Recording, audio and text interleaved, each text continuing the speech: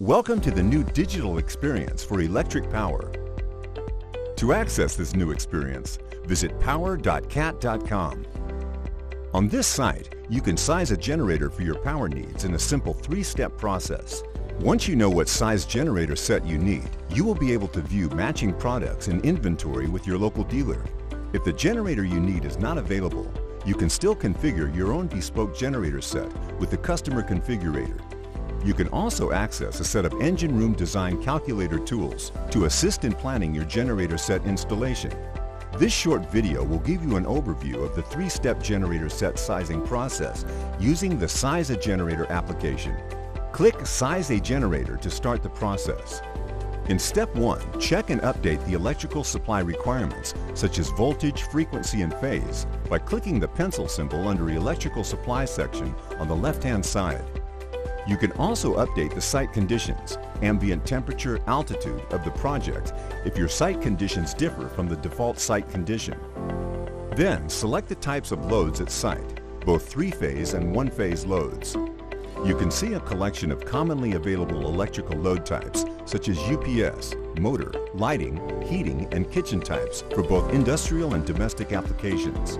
For example, if your site has three-phase lighting, office equipment, and some one-phase motor loads, then select Lighting, Office Equipment in Three-Phase Loads section and Single-Phase Motor Type under Single-Phase Loads. Click Continue at the bottom of the page to go to Step 2. This is where you enter the details of each of the loads you have selected in Step 1. For example, if your project has 50 kilowatts fluorescent lighting, 25 kVA office equipment, and 4 numbers of 2 HP one-phase motors started using VFD or variable frequency drive, enter the amount 50 under Rating for lighting load. As the default unit for lighting load type is kilowatts, move on to the lighting type. As the default lighting type is LED, use the drop-down to change to fluorescent. You can see there are other types of lighting available if you need to select. Enter 25 for office equipment and change the unit from kilowatts to kVA. For single-phase motor, use the drop-down to select 2 for output power and change the motor design from Capstart Indiana Run to VFD. Check and change the unit of the single-phase motor load type if required. Since your project has 4 numbers of these single-phase motors, click Duplicate to add 3 more single-phase motors. Well done! You have now completed the step of adding all your site loads for sizing calculation. You can also add different type of load from Select a Load drop-down at the bottom left-hand side of this page and clicking Add Load button. This will save time going back to Step 1 and add any new load types. Let's say you want to add a 3-phase elevator load now. Select Elevator and click Add Load button. A new load type elevator will appear at the bottom of the loads already entered.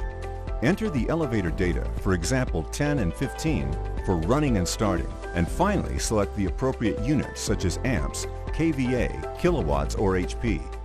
You can also select different load sequence for your site loads.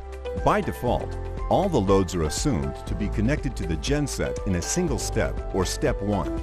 The amount of loads connected to the genset in a single step influences your genset size.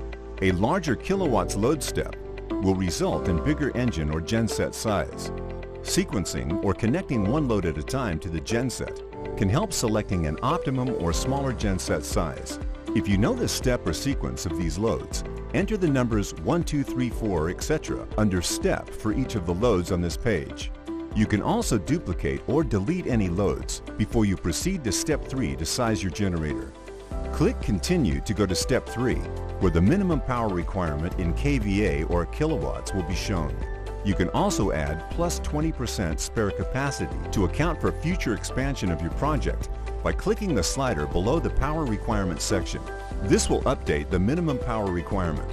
You can now go to view the dealer's inventory or build your own generator for the given recommended genset size. If you have any questions or feedback, please email to specsizersupport@cat.com or contact your local dealer. Thank you for your time and patience, and I hope the video was useful to you.